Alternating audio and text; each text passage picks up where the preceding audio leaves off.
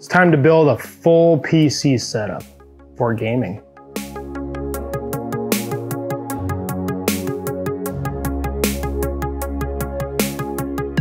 All right, so that's what we're gonna do. Here's the mission. You don't own a PC at all. You have no parts. So what's it going to take, money-wise and component-wise, for you to be able to build your own gaming machine and have everything you need? You can do it for semi-cheap.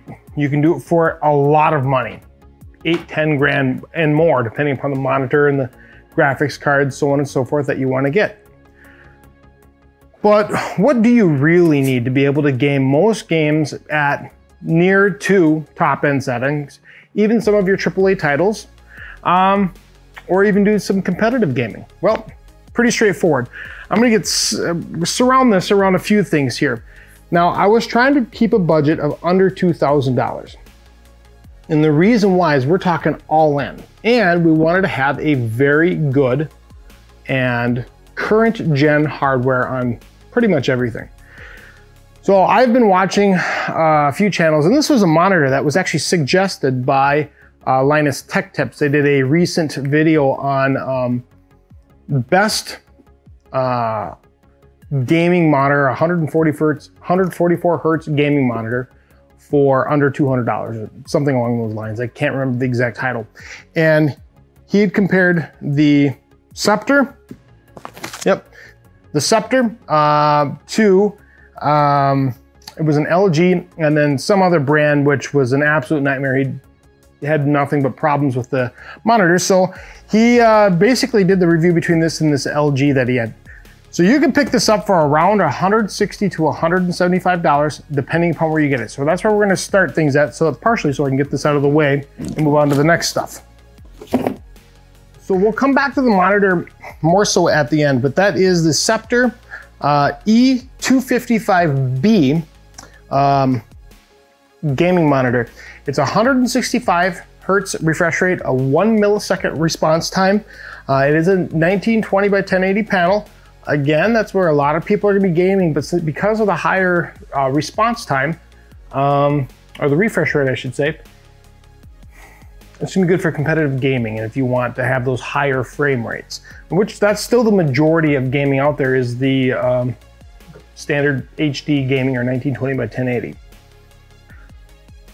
Now, with regards to what I was actually basing the system around, I was trying to figure out a way to have a good competitive or current gen and I guess fast processor, a motherboard with a good feature set that will be stable or hold your CPU stable on it and have a good memory compatibility, as well as have a good graphics card. Obviously, that's kind of your center of gaming, if you will, is really the CPU and your graphics card. So we decided to base this around the Ryzen 5 3600. You get this processor for $200, and then the motherboard, which is the one I did the unboxing of last week of the TUF Gaming the TUF Gaming X570 Plus with Wi-Fi from Asus for $200 as well. So you'd be talking about $400 if you buy it on a Newegg. Now, if you go into somewhere like a Micro Center, if you have one available to you, they'll usually combo these and you'll get between $30 and $50 off. So that becomes a real nice value at somewhere between $350 to $370 for a CPU that's going to be very good for just about anything, because it is a 6-core, 12-thread processor. It does have it's 3.6 megahertz base clock with boost up to 4.2 gigahertz. I believe I said megahertz on the base clock. That would be very slow. 3.6 gigahertz for the base clock. So this will handle a lot. I mean, between gaming and some streaming, and even if you wanted to get into some rendering of sorts, some video processing, whatever, this will work. It just, it's not gonna be like a 9900K, but also this is less in cost than just the 9900K. Which is going to bring me to my next point. The reason I didn't go to an Intel system is mostly cost and the fact that these things are very competitive where they're at. They're just great processors right now. AMD's done a very good job finally bringing relevance to their CPU line of processors for the consumer. You know, 9700K is going to cost almost as much as these two together. And then you're going to have a motherboard that you would need for a Z390 motherboard or something along those lines if you're using it strictly for gaming. So this is going to have what we need here. And I chose this motherboard again, and I outlined it in the last video. This has a lot of feature set to it. Yes, it's an X570. Don't really need the features of the X570 itself with regards to the PCIe Gen 4 for, I guess, the bus speeds there, because I'm going to be using an M.2 that's a Gen 3. I don't want to spend the money on it and don't really need it. But for the $10 extra on this one versus the $189 for the non-Wi-Fi version, now we have Wi-Fi as well, and this is 802.11ac, so we're going to call that relevant. Graphics card. You can pick up a 2060 for under $400 now. The Asus Strix RTX 2060 OC edition with the 6 gigabytes of RAM.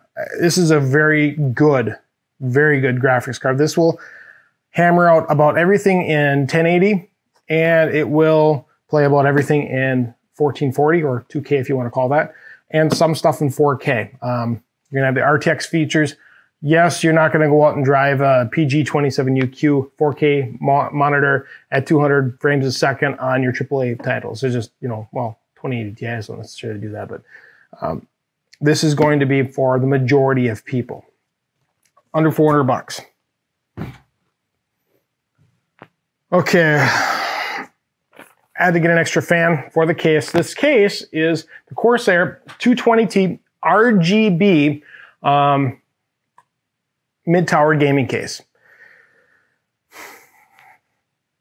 Since they call it gaming case, you know it's immediately better, right? Whatever. This comes with 3 of the SP120 RGB Pro fans. Well, I needed a 4th one so I could exhaust. I didn't want to set up 2 coming in and then move one of my fans. I wanted to leave those alone for aesthetics. Ideally, I would have picked up 3 of these, but again, it's trying to keep the cost down to what most people are going to be doing.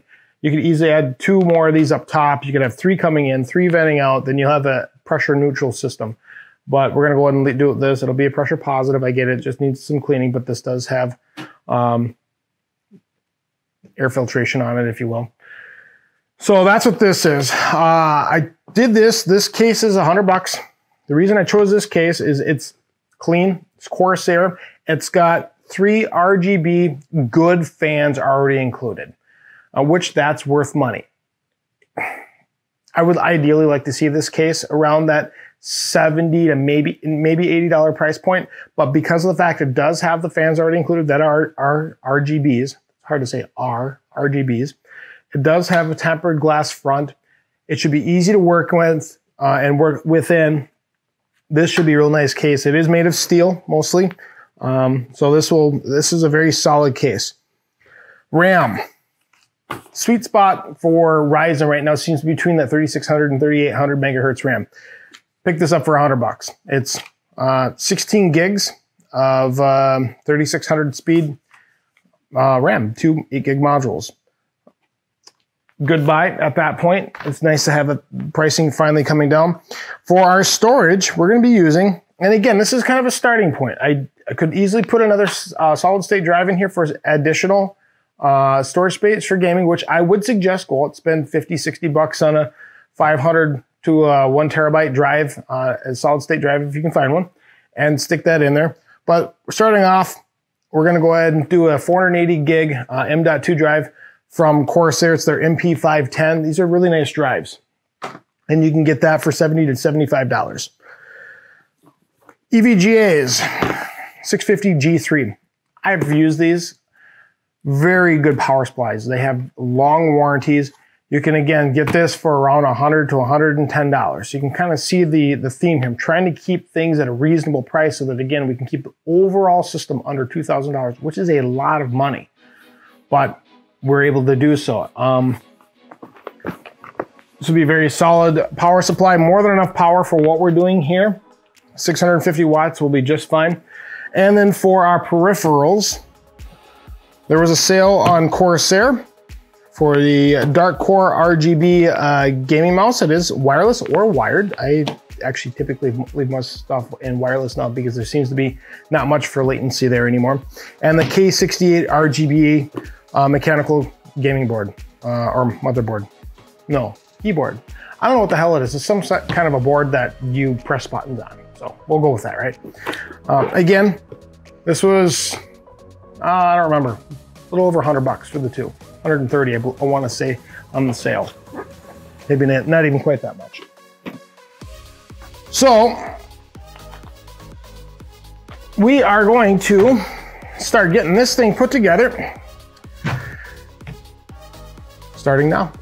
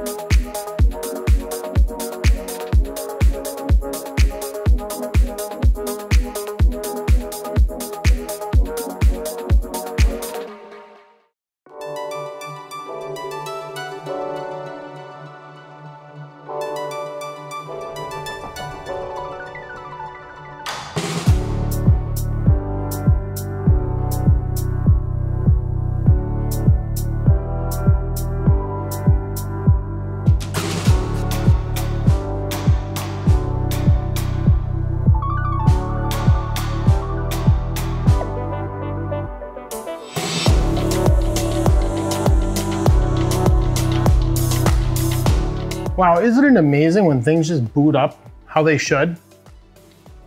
I love it. Again, this is another example of do as I say, not as I do type of thing. I didn't test things when they were on the box, but I guess I was under the hopes that it would just work, and it did. Right out of the box, it recognizes the RAM, shows that it's a 3600 megahertz kit. This is the simple mode, as they call it, or the basic mode, easy mode, that's what they call it. Motherboard temperature is 24C, 1.44 volts. Now, this has not had a BIOS update yet. I'm going to update this BIOS. I'm gonna go through and set the XMP profiles, set the fans, all that kind of fun stuff. But right off the bat, I'm just happy it booted. I'm gonna load up Windows. We're going to play a couple of games, make sure everything works, and then wrap up this video. Okay, getting things installed here. This monitor is actually really nice. I've noticed I've got overdrive turned on, and there's like little to no ghosting at all or anything. I mean, this thing is rather slick. I'm currently downloading a game here to play. I wanted to show that right now the refresh rate is at 165 Hertz. I've seen things, this is supposedly overclockable to somewhere between 200 and 244 Hertz. I'm not gonna play with that because 165 is plenty fine for what he's gonna be doing with this machine. Literally, it's just gonna be a gaming machine for him. So this is, I guess I didn't mention who this is for. So a guy, you know, his grandson has got a medical condition that he'd been dealing with. His birthday's coming up and he wanted to get him a computer, and this is going to be that computer. So anyway, I want to let this continue to install here. Let's see, how's that doing? Oh, it's still downloading. Okay, I just ran another Cinebench 1489 Ryzen 5 3600. I've got some stuff running in the background, so I realize the score is probably not entirely accurate, but it's close enough. No overclocking. Everything's stock settings right now. All I've done is enabled the XMP, or I believe they call it the DOCP profile for the RAM, and literally that was it. I haven't played with anything else. This computer is just absolutely running amazingly well. I'm very, very pleased with it. We're gonna go ahead and boot up Overwatch here. Okay, so we're gonna go into GeForce Experience and we're gonna see what this says that it thinks it should be on. It looks like it's actually already using optimal settings, so that's kind of nice. We've got ambient occlusion on, ultra, SMAA high. We have full screen for the display mode, obviously, dynamic reflections high, ultra for effects and lighting, local fog, local reflections is on, refraction quality is high, render scale is set, resolution at 1920 by 1080, we know that, shadow is ultra, epic at 16 by for the texture filtering quality, texture quality is at high. This should be awesome. So let's go back in here and play this now. And I'm noticing that we're capping off the frame rates. Obviously, we're still limited by the display itself at 165 for gaming, and we got everything on ultra apparently. I want to just go in here and see where it's setting it at. So we got field of view, okay, VSync is off, buffering thing, okay, those are graphics qualities at ultra. Probably doesn't need to be that high, but let's see how it plays and then we'll come back.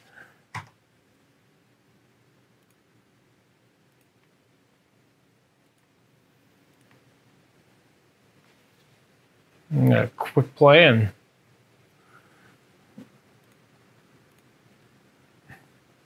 okay, so right off the bat, I'm sitting at 126, 115 frames a second, which,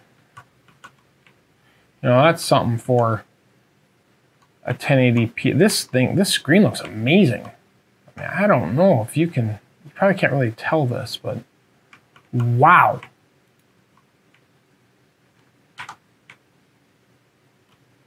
I mean, this screen looks absolutely stunning for a $160 display. Well, let's see if we can get this guy here. Ooh, I just got smoked. Walked into 3, huh? We're on ultra for settings. Frames are well over 100. Right now I'm at 125. 130. See what it's like once I get into some action here. Oh, I just got sniped. Hardcore. Boy, this is smooth. I mean, this is really smooth. And I'm playing this wirelessly right now too. I want to mention that this is there is zero lag. At least I don't feel any issues at all. I'm getting smoked here. Oh, I got him.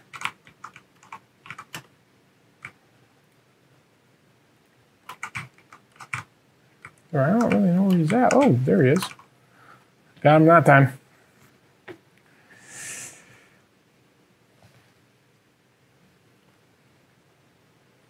I'm really pleased with this. I mean, this is all I can really say is wow.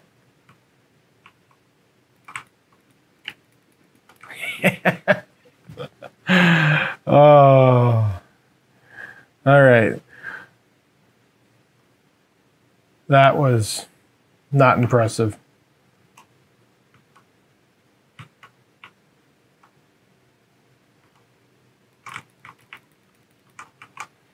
Okay, I'm not obviously amazing at this. At least right now I'm not doing very well. I usually do better than this. I think he's going to come back and do the exact same thing to me. What do you think?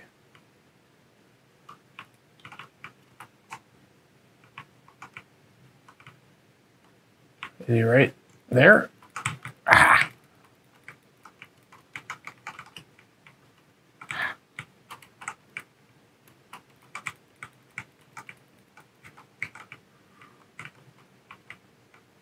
What in the world is that dog doing? Ha! That was lucky. I'm not going to pretend that was anything but luck, because that was just pure luck.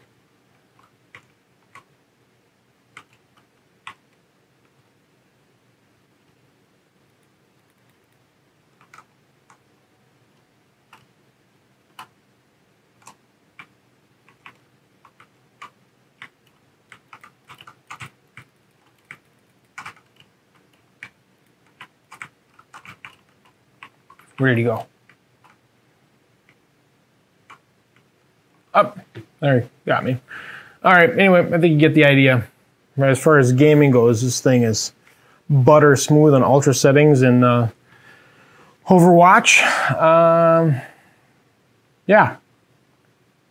This isn't meant to be anything other than just a quick build and an example of what this can do. And anyway, let's go wrap this video up for the day. Okay, there you have it. Really, really nice machine. Great setup.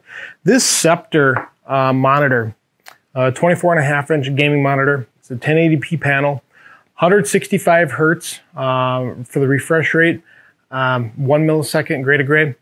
I mean, it comes with a DisplayPort cable in the box.